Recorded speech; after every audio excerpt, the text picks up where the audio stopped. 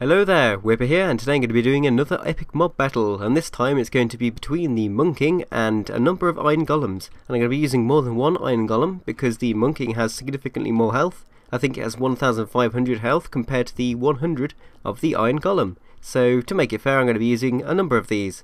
And please leave a like as usual to show your support for this series, and then I'll be making more. So yeah, now I'm going to be introducing the two different mobs. So the first competitor is this Monk King in front of me, and it's absolutely huge. As you can see, it dwarfs me completely, and it has the same attacking mechanism as the Iron Golem. It uses its giant arms to fling other mobs up into the air, which should be quite interesting.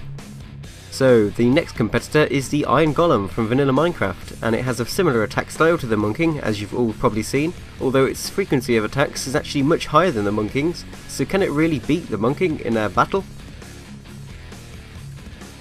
So please leave a comment saying which mob you think is going to win this mob battle.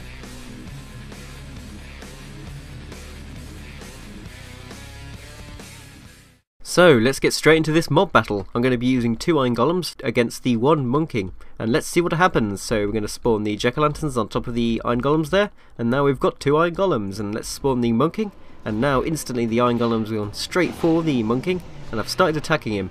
And they've been flung up into the air. The Iron Golems are not doing too so well at the moment. I haven't seen the Monk King fly up yet. It just seems to be them. And there we go. You can see that the Monk King has dodged and started spawning blocks to try and slow down his attackers, which are the Iron Golems. And now you can see they're both swinging at him, and whoa, he's been flung up into the air and smashed down to the ground. But at the moment I think he's doing quite well in comparison to the Iron Golems. He doesn't seem to be taking too much damage from them.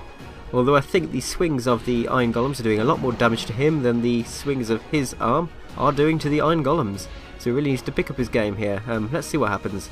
So at the moment I think the Iron Golems have pretty much lost it. I mean, they have not much health left at all.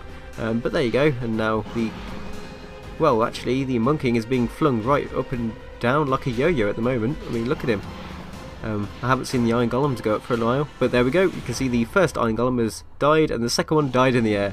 How amazing was that? And the Monk King's left with 424 health. So there you go. And just out of interest, I'm going to try now with 3 Iron Golems. But don't worry, if you guessed the Monk King, you have actually got it right, because the Monk King did win against the 2 Iron Golems. So now I've actually got 3 Iron Golems set up here, and let's see if the result is any different. Maybe the Iron Golems can actually beat the victorious Monk King this time.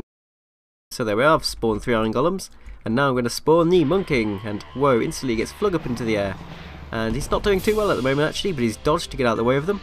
Sadly that splash damage had no effect on the Iron Golems because they were too far away, but he's trying to do some retaliation here and get some damage off on the Iron Golems. But he doesn't seem to be doing too well. He's nearing half health already, and the Iron Golems are still quite full. And there you go. He's flown up into the air trying to get some damage off on them. There we are. And again, the Iron Golems seem to have a much more frequent attack style compared to the Monk King, so he can't get the damage off as fast. And that's kind of causing him to lose a lot of health before he actually manages to get any damage off on the Iron Golems. But some of the Iron Golems are getting quite low on health now. You can see that one's on 9, that one's on 16. And that one's on 44, but overall the Iron Golems actually did win that battle, and the Monk King is dead, so there you go. 2 Iron Golems will lose to a Monk King, but 3 will actually own him completely. Although it was quite close in the end actually. I mean, some of them would have died if they had taken any more hits. So there you go. Thank you for watching this epic mob battle, and please remember to leave some suggestions on what mobs you want to see battled out next. And please leave a like as well if you want to see more of this series, because it shows me that you're interested in it still.